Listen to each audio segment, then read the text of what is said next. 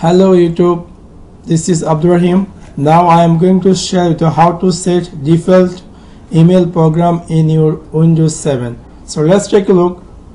First open Start menu and then click on Default Programs and then click Set your default program.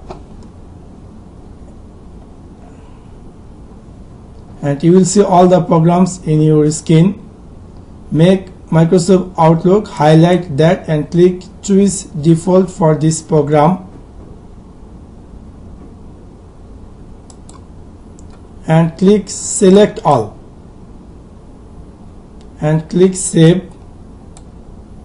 And here we go, Microsoft Outlook is your now default email program, and click on OK. And now I will send any file I want to send via email. So click on Send to and click Mail Reception, and it will defaultly open your Microsoft Outlook by sending any emails. Thanks for watching my video. Like and subscribe.